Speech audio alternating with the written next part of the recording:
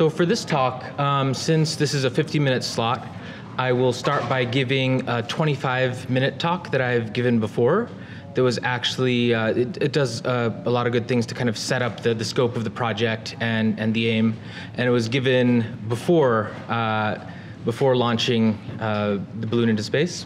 And then afterwards will be kind of a story time, a little bit of a slideshow, never before seen photos, never before told stories, and never before seen demo.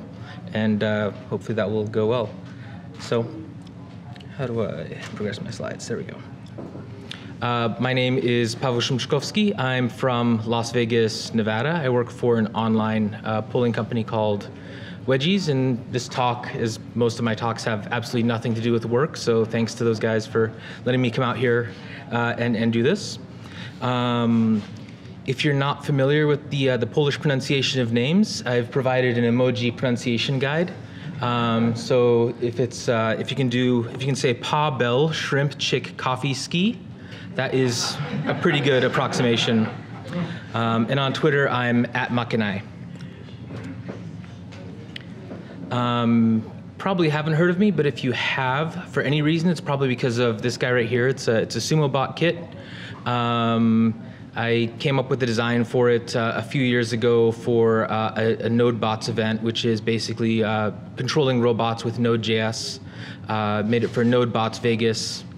And it's popped up at a bunch of other events because it's open source, so it's really easy to laser cut. And even Microsoft used it to demo the Raspberry Pi at San Mateo Maker Faire, which is weird, but pretty cool. I've also contributed a chapter to this JavaScript book featuring JavaScript robotics book featuring lots of really much cooler JavaScript robotics people than me, but I was honored to be included in it. I wrote a chapter on Delta robots in JavaScript. Cool, so why space? Why indeed? Well, space is really cool, it's strange and alien, and it's remote and hard to get to.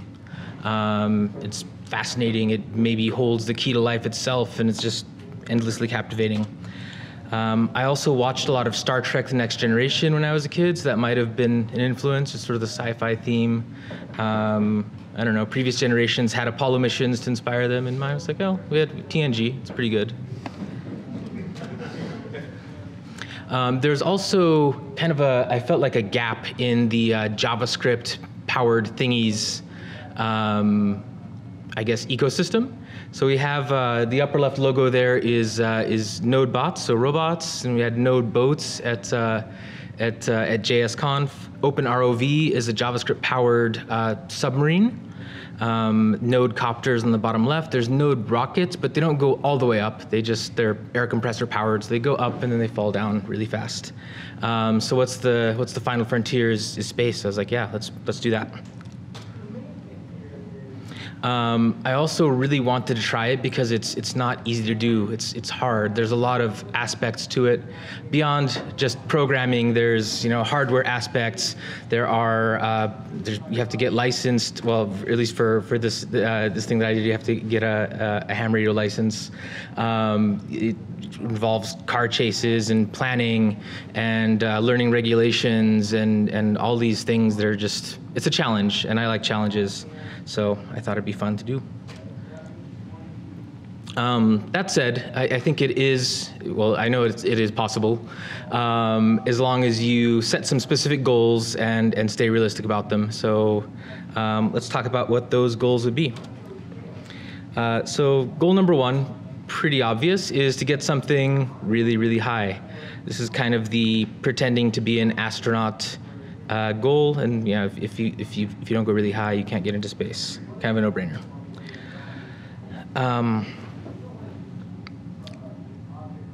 So how do you do that? There are some options. There's drones, but they're heavily regulated right now. They don't quite go high enough. I think the limit is now 400 feet or something like that.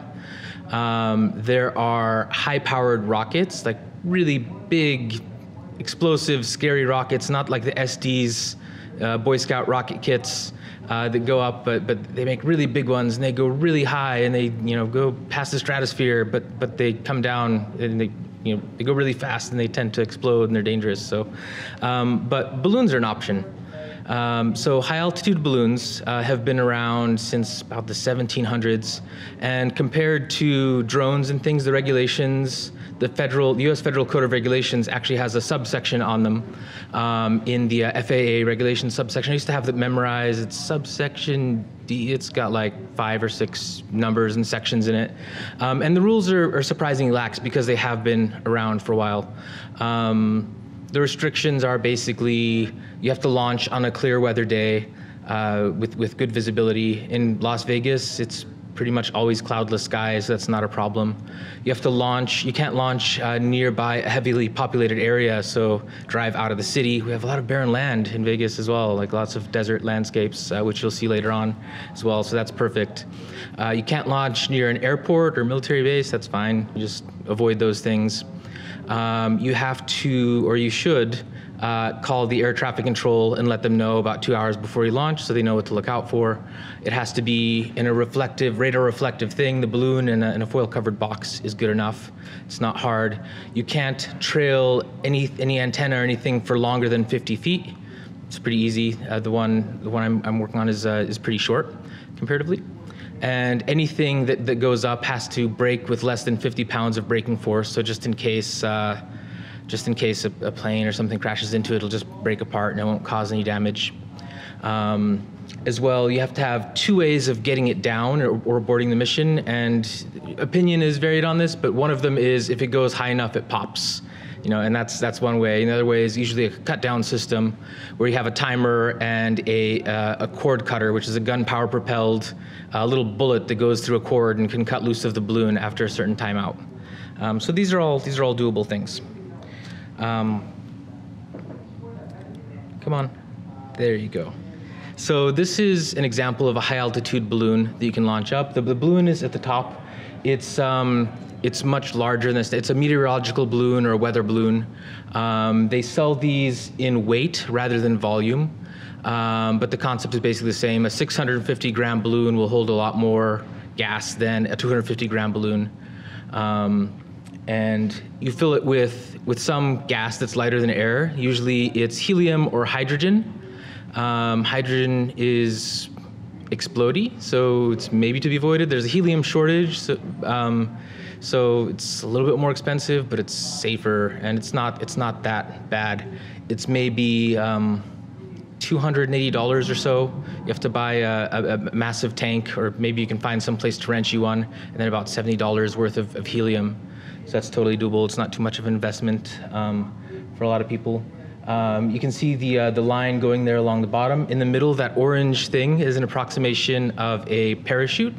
And at the bottom, the little silver box is the payload. So that's just a fancy-ish term for a box that holds things that you want to go up into the air. But do they go high enough to count as space? In fact, yes. So there's an area of the upper or the lower atmosphere called near space that starts at around 65,000 feet.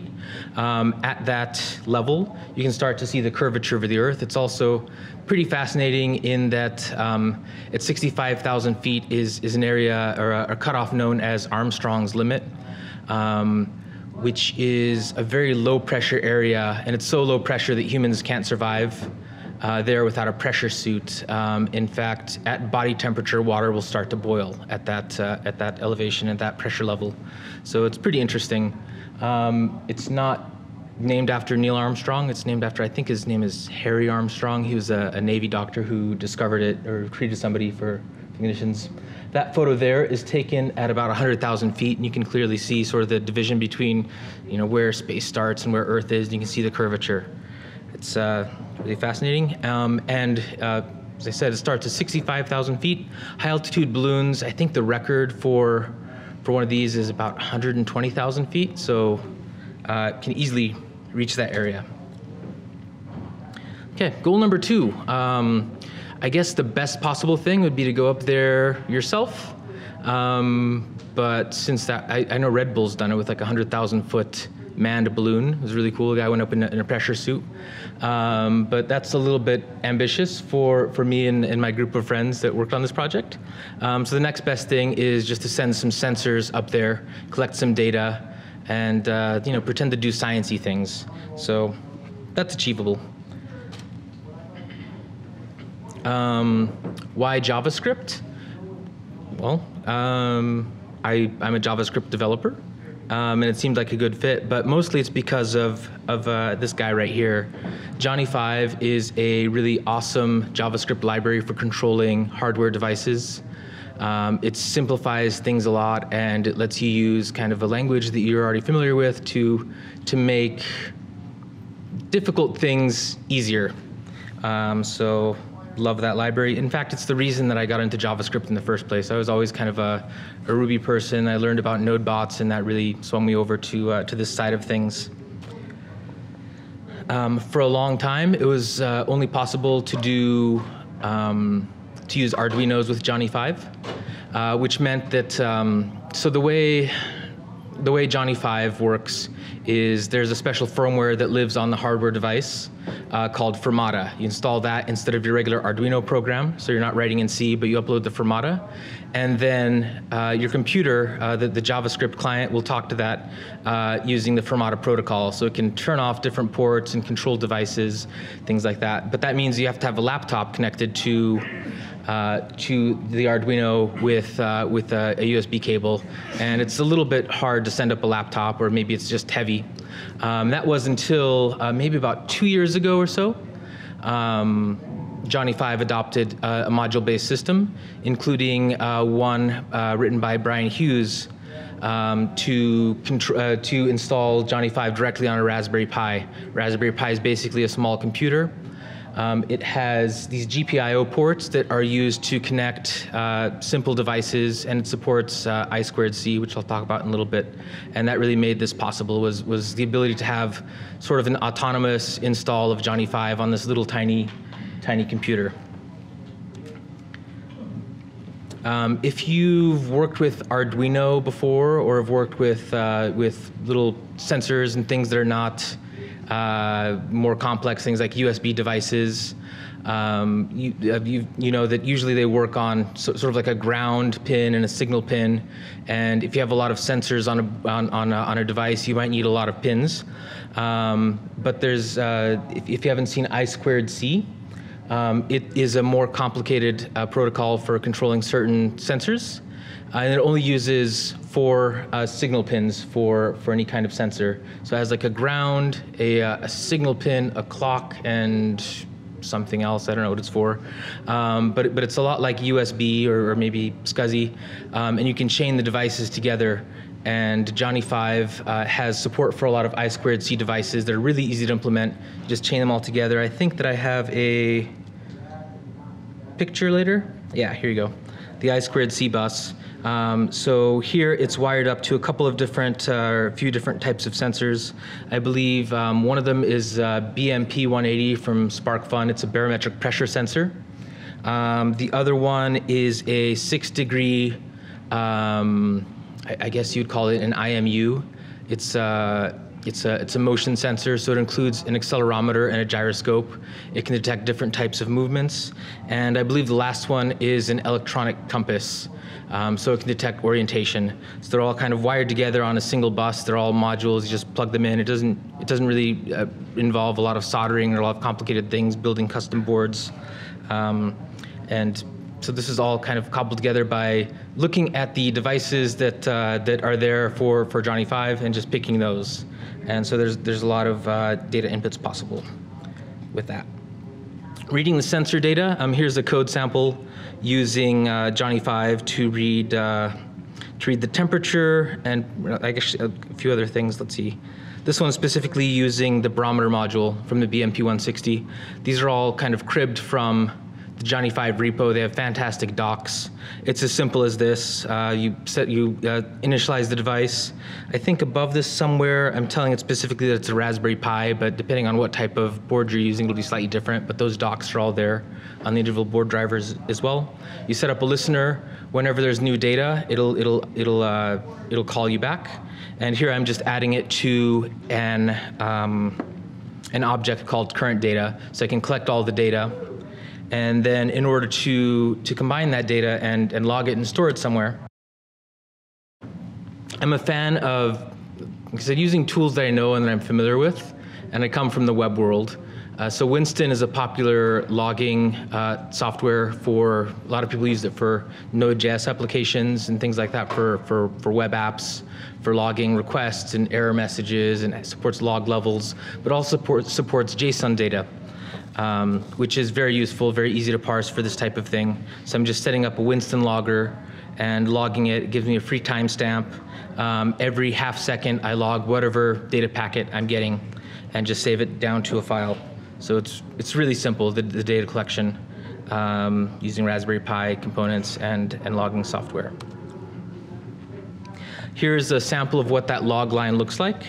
So I'm just sort of grouping it by components for ones that have multiple sensors. The accelerometer has X, Y, Z acceleration, pitch, the angle, and the roll, inclination, orientation is a lot like cell phone orientation. So I think like 1 is like this, and -1 means upside down. I don't remember how that one goes actually. Gyroscope controls not force, but kind of rotation as well. The heading there is from the compass, so it provides both a heading in degrees, map degrees, where 0 degrees is north, as well as a human-readable direction. And these are all just provided by the Johnny 5 drivers for these things. Pressure is a barometric pressure in kilopascals, temperature, and the timestamp is free, like I mentioned. You will want to not only collect numeric data, which is fine and all, but it'd be great to see what's going on up there. There's a Raspberry Pi camera that just plugs right into the Raspberry Pi. It comes with built-in software on most Raspberry Pi installations. So I think there's Raspbian is the default Linux distribution that they recommend, the Raspberry Pi Foundation recommends. It comes with command line tools, and there's a great NPM module that wraps those command line tools. It can do still video, photos. It can even do slow motion video if you'd want to use it.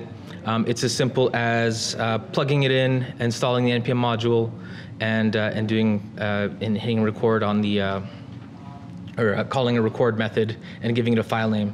So it can capture a lot of things quite easily. If you add a USB memory stick, they have really tiny 128 megabyte memory sticks. You can record hours of videos really easily using that. Goal number 3 is a big one, and that's getting, you can send something up fairly easily. It's not actually that hard. You take a balloon, you shoot it up, it's fine, it'll go up. The hard part is getting it back. Otherwise, it's all for naught, because you'll have all this data and cool photos on the USB and on the SD card and everything, but it's no good to you because you don't have it. So there's a website called habhub.org, and it stands for High Altitude Balloon Hub. It's based out of the UK. It has a really good calculator where you can input. Well, it's a Google Maps interface. So you pinpoint where you want to launch from. You input the weight of your payload, so the weight of the balloon and all the stuff that it comes with. How much pulling force, like basically how much helium you're going to put into the balloon. So it'll know the ascent rate and your descent rate, which is usually you want to shoot for about 5 meters per second for a safe descent. And that varies with your payload weight and the size of the parachute you put on the device. And it will take into consideration current weather conditions. You plop it down on the map, and it'll predict where your balloon is likely to burst. That's that sort of explodey mark in the middle right there, and where it's likely to descend and land. I think this is over Berlin. It has nothing to do with the most recent launch we did, but it's a fantastic tool. So I recommend you use that one. But that's still a best guess. Weather can change really, really, really frequently, depending on the area you're in, and it can drift miles and miles off course, so you can't use this alone. There could be just a giant bird that comes and takes your balloon and sweeps it away. You never know. So you're going to want to have more accurate location tracking. This is a Venus GPS module. It's on SparkFun. I think it's about $70 or so, and then you can add an antenna to it.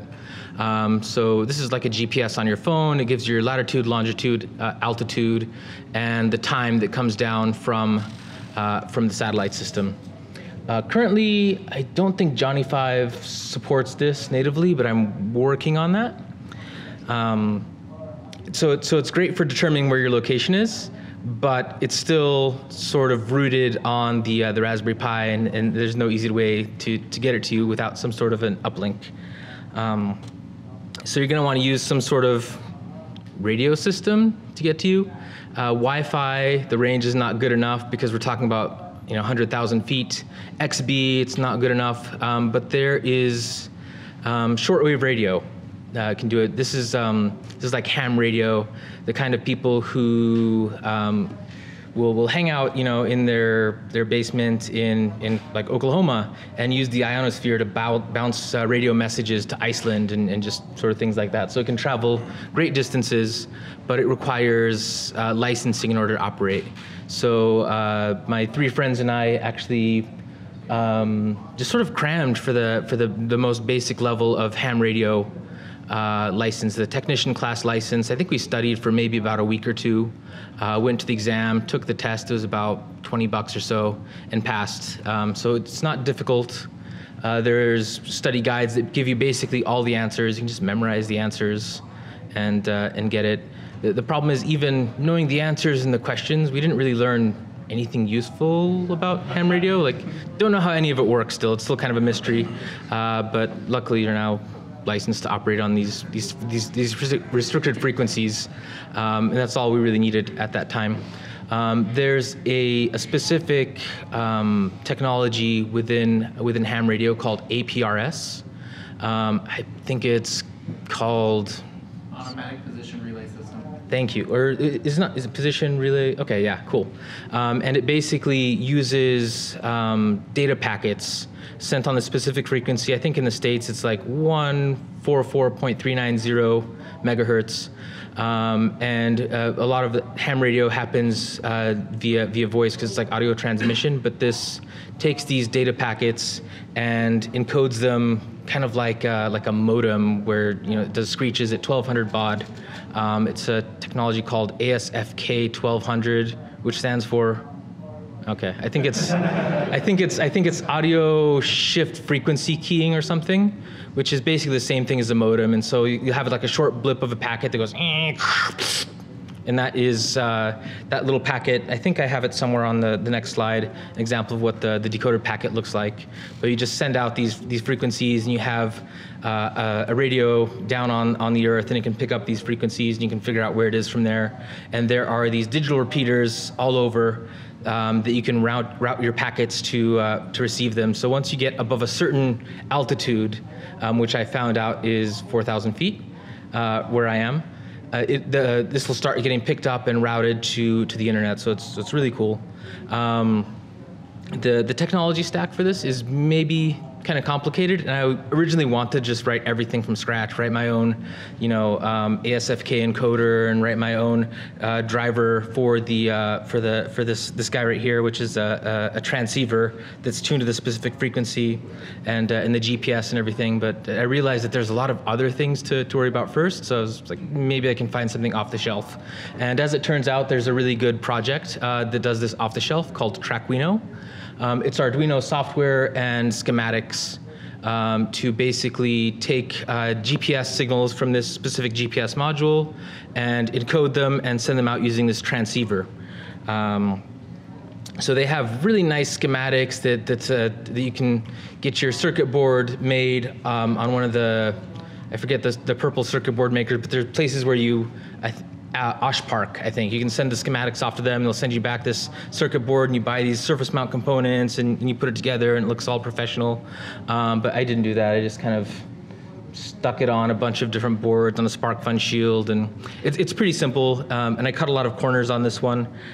Just soldered on the GPS module itself, and it needs a voltage regulator because the GPS operates at 3 volts versus 5 volts.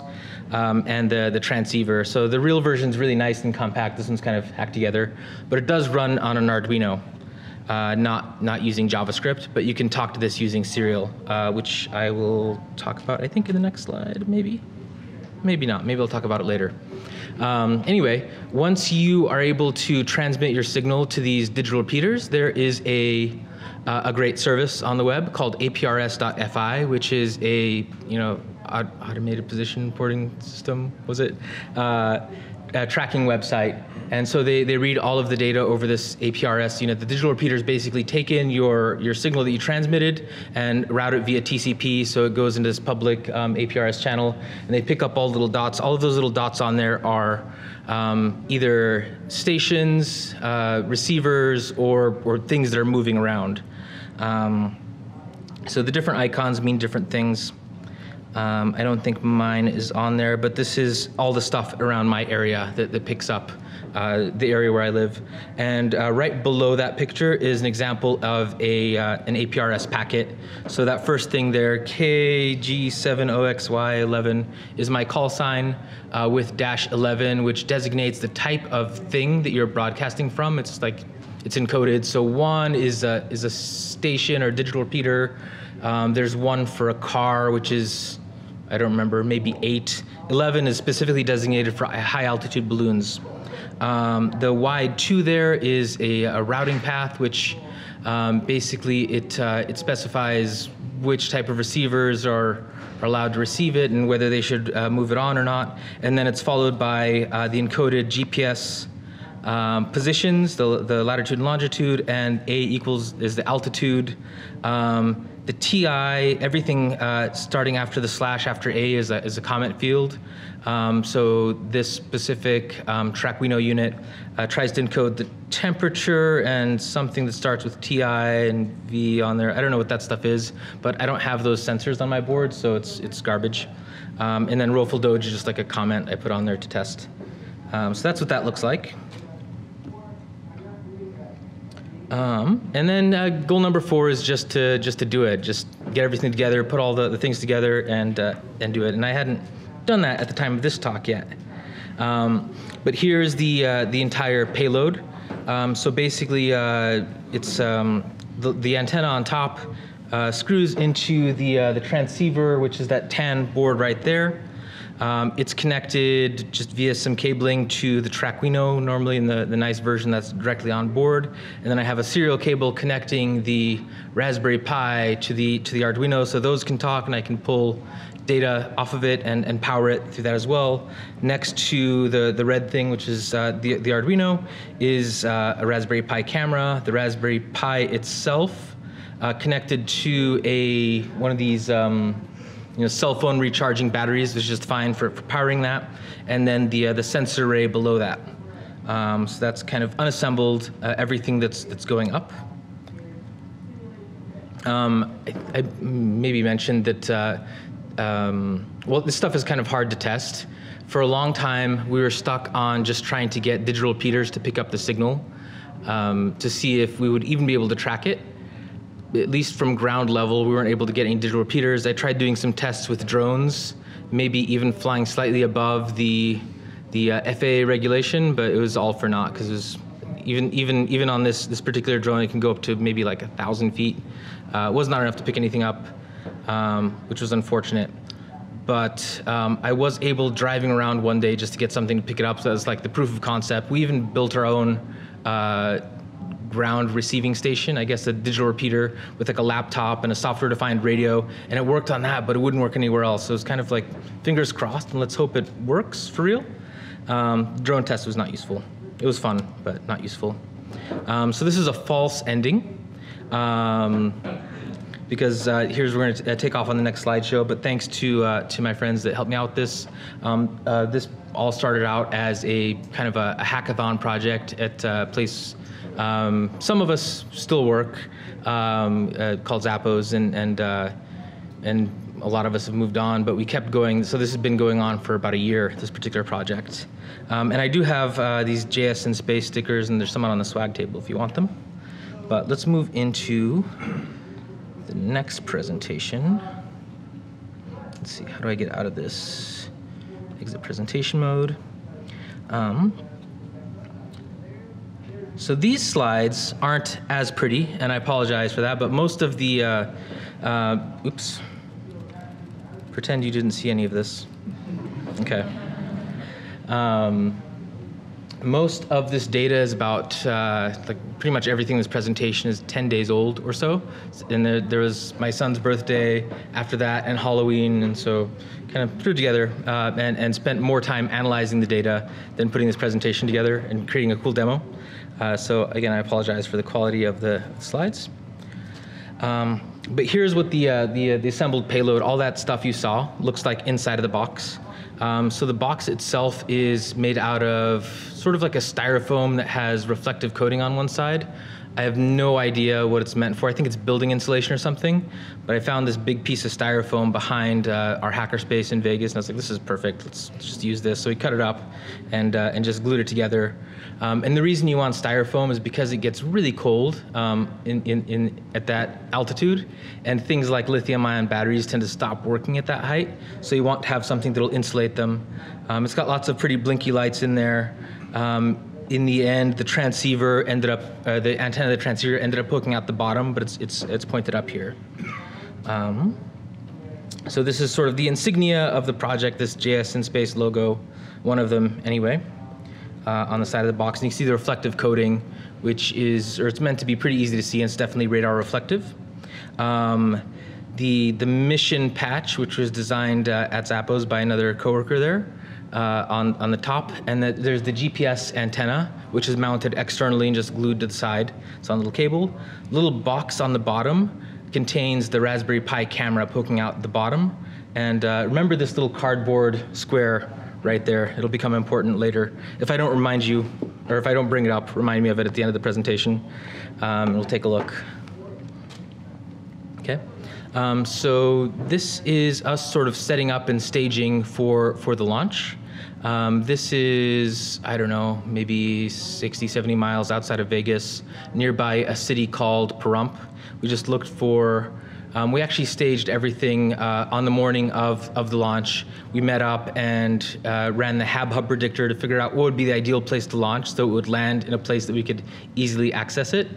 So you don't want it to land on top of a mountain or in the middle of a military base. So we just waited for the weather to be as accurate as possible and picked this place, which is actually really close to the driveway of like a pretty famous shooting range in Las Vegas. And there's a tarp on the ground, and that big green thing is the helium tank. And here we're kind of, I guess, getting the wrinkles out of this sheet. So the sheet is to make it easier to hold the balloon down. You normally don't want to touch the balloon with your hands, or they're kind of gentle because it's a very thin latex, and so people recommend wearing gloves. And it's hard to hold this massive balloon down without touching it all over. Not to mention protecting it from cactuses and weird things. So we use a sheet to hold it down while we're inflating. This is about the size of the balloon when it launched. So we'd already taken the sheet off, and we were just like posing and holding it down until launch. You can see the orange thing is the parachute, and the payload is sort of floating there right around here. There goes the balloon. It's let go, so it's officially launched and nobody's touching it. And then it's going, and that's a good shot. It's a pretty good approximation of the balloon in the previous presentation. You can see the antenna hanging down there, going, almost gone. And this is aprs.fi.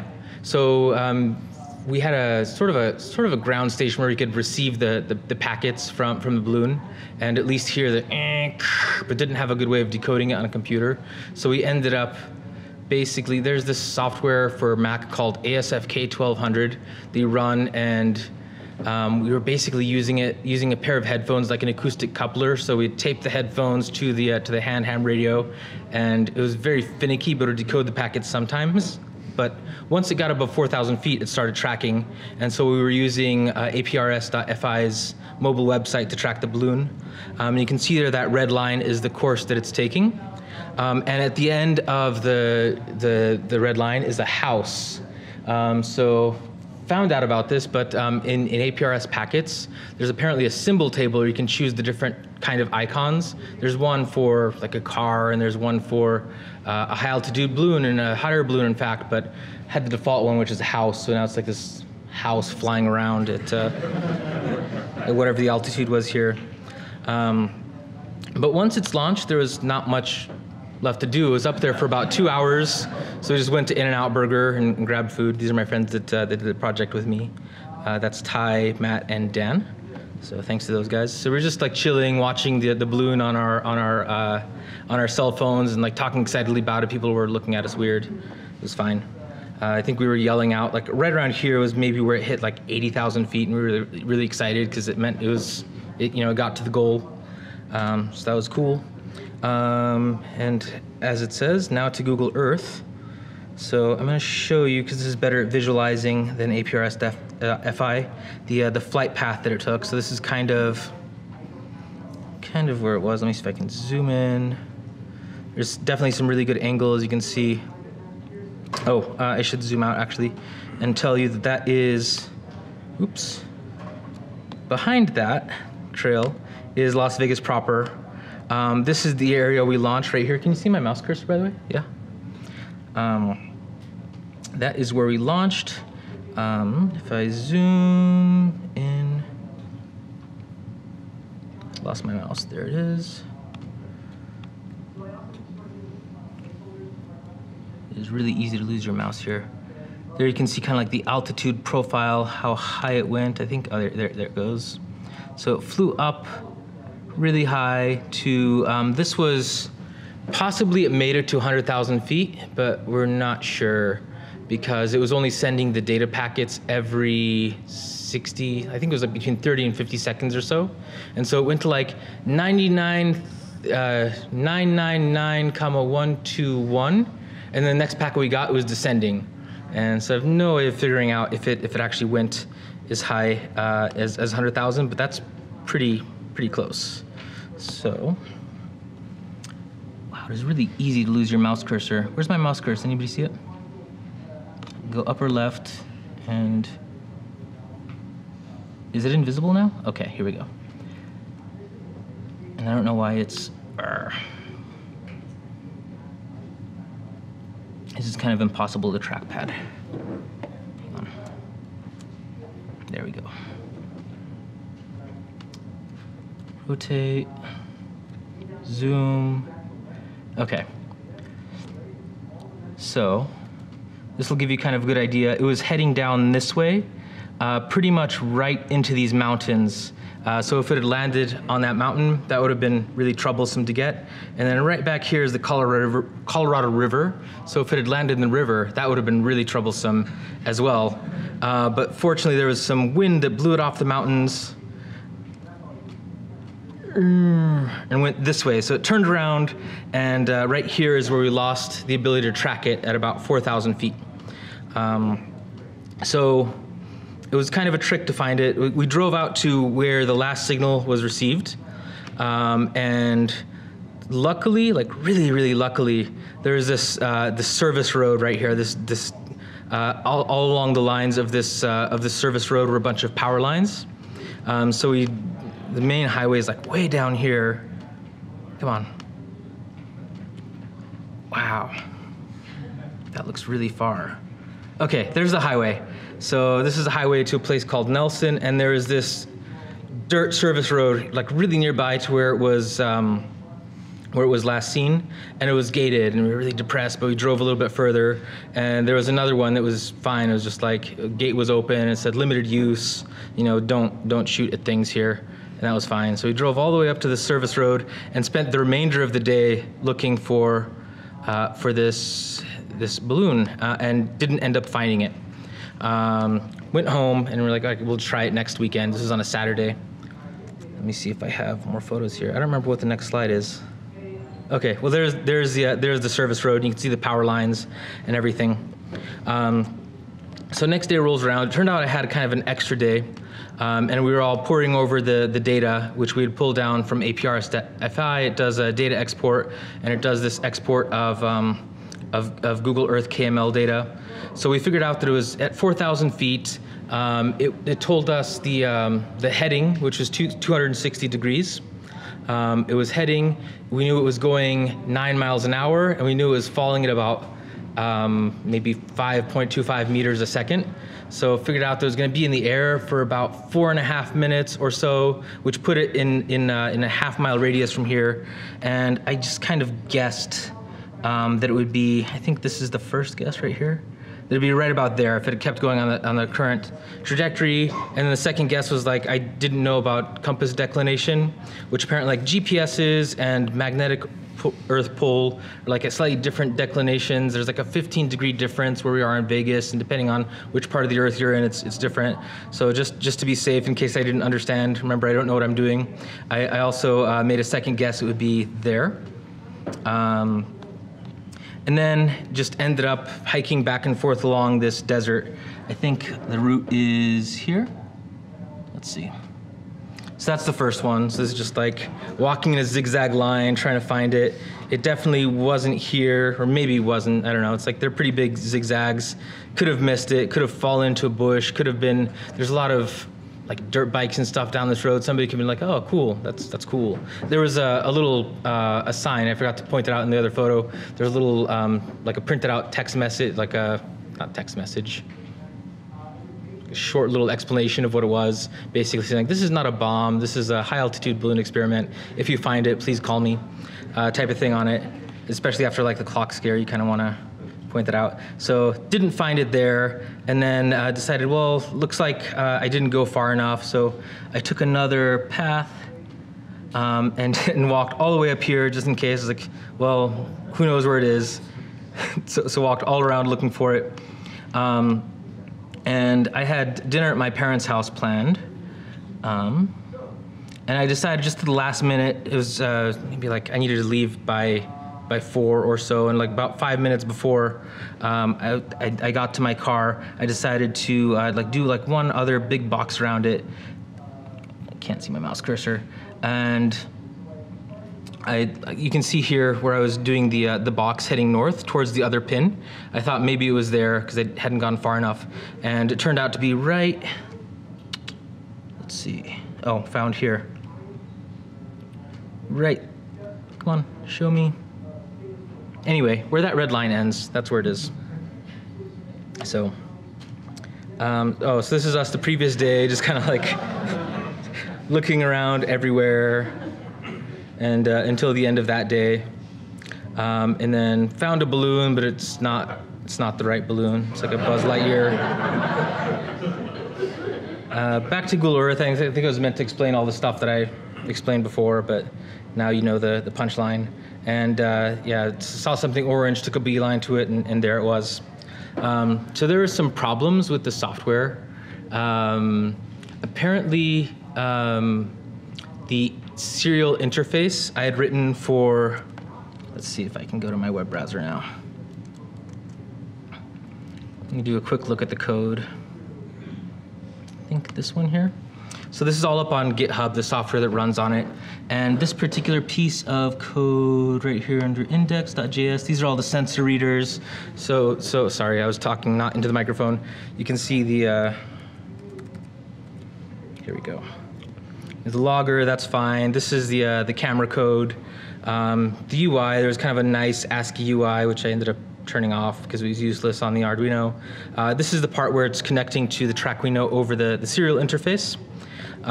Here's a board ready Johnny 5. Here's all the things it's setting up. And somewhere down here on the Trackwino on open and on the data, I guess I probably should have done some error checking here, or maybe a try catch or something, because at some point one of these regexes failed and I just assumed it was there. It was working fine at my house. But apparently, like, GPS data changes depending on where you are on the Earth, and so it failed, and it was crashing every 13 seconds or so. So there was these like, there was video, and there was like these gaps where it just like crash and restart. Luckily, I put it in this really not horribly heavy-handed, not that one. This little, really useful bash loop to just like restart it. So it was restarting, but instead of like one long video file, there were 360 video files and something like 1,000 JSON data files. So it took quite a while to put all that together and figure out the missing parts. Oh, this one's interesting, by the way. This set GPS time. That one worked. That regex did not break because it was simpler. But basically, the Raspberry Pi doesn't have a real-time clock. So if you unplug it, it won't know what time it is. It doesn't have like a battery backup or something. You can buy real-time clock modules. But I thought, like, since the GPS is sending out the time as well, so before it starts logging data, it's going to wait for the first GPS packet and use it to extract the time, again with a really horrible regex here, but it's enough to extract out the hours, minutes, and seconds, read the date from a configuration file because the GPS packet doesn't have the date, just the time, and then you call a set date command. So that turned out to be really important for piecing all this together because it meant I had an accurate timestamp on the Pi data files, and so I could sort of correlate all of the data together, the video and everything. So that was, well, it felt like a miracle that any of the data even made it, and there were photos and stuff, and that was the thrill. But because the Raspberry Pi kept resetting, that meant that some of the sensors that needed to be calibrated or had some runtime, like the accelerometer and the gyroscope, were almost always wrong. They have there's a little flag on there called "is calibrated," and if it runs for a while and you kind of tilt it and it regulates itself, then it'll start calibrating and giving you accurate readings. But because it generally every once in a while it would calibrate, but there wasn't enough data for it to be consistent and useful, so I had to throw all of that data away, unfortunately. Demo time. So, oh, there's another thing here that I want to show that was, I had to write all these like video conversion scripts, and they're all here to just basically piece all these like bunch of MP4 files together and account for the start time of the video versus the gap, and create like a JSON file of all the adjustments and factor that into the demo. But this is, let's see if I can enter, how are we doing time-wise? 46 minutes, okay, almost over, but let's enter the presentation mode. Close that guy. Okay, so this is the video that was captured. It should have been rewound, and let me refresh here.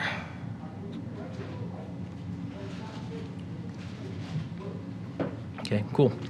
So this is the video that was captured towards the, come on. How do I get rid of that bar? Okay, cool. This is all basically created by synchronizing the JSON data packets with the video frame. So that's the launch right there. You can see the little antenna wagging down below, and the road where we launched. I think you maybe saw like a fragment of us. And on the right are the data. So the barometer, the pressure, and the temperature is working just fine. We don't have GPS data yet, so the altitude, the course, the speed, and the map positions aren't up to date yet.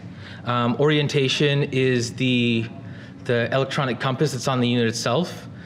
So it's spinning, and it's basically useless, so it's always spinning, but it is kind of useful to know that when the orientation is pointing straight down or 90 degrees on that, then that is the bottom of the screen that the camera is facing right there. Yeah, so it spins a lot.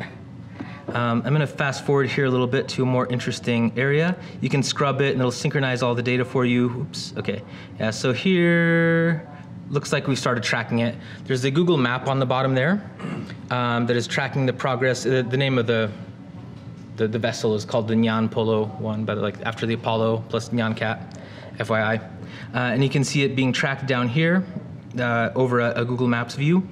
And we're tracking the, so this is at 16,000 feet right now, and the course, that arrow rotates with CSS sort of pointing the general direction where it's going.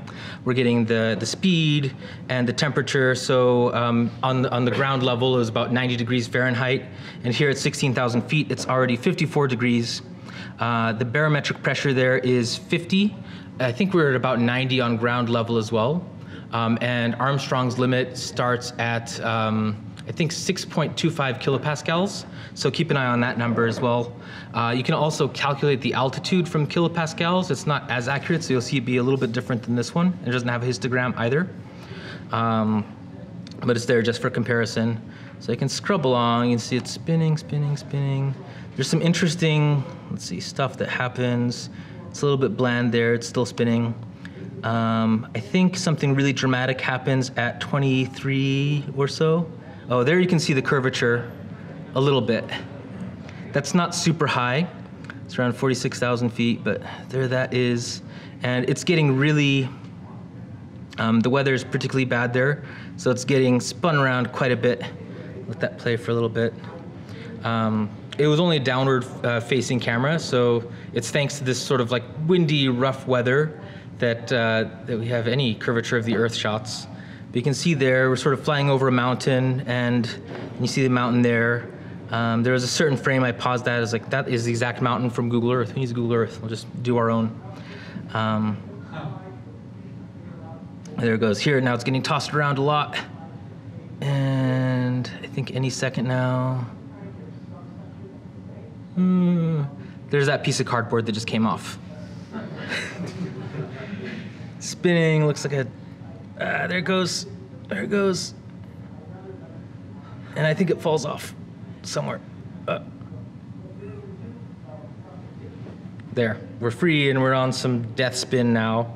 But it's still ascending. You can see from the histogram we're only at about 50,000 feet.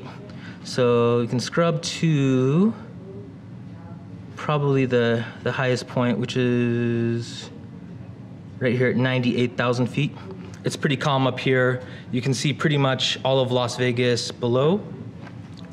And then 98, 650, 98. Oh, I actually scrubbed backwards. Oh, now it's descending. Okay. Now the histogram is trending down, so it's falling, falling, falling. And you can just scrub through the entire sequence. Oh, that's really cool. That's sort of a dry lake bed, right here. And a massive, and sort of see where that is on Google Maps versus here. A big dry lake bed and this massive solar power plant. So. Oh, and there it is, it landed. I don't know if we can do the touchdown here. I think I'm over time. So, yeah, I think I should go back and do the final slides, demo time. Okay, lessons learned, sorry, don't have time. But basically the links for the project are here. If you're interested, github.com/makanai/neonpolo is the link to this project, and eventually I'll have a detailed blog post for how to do things, or follow me on Twitter. And yeah, sorry for going over, but thanks everyone.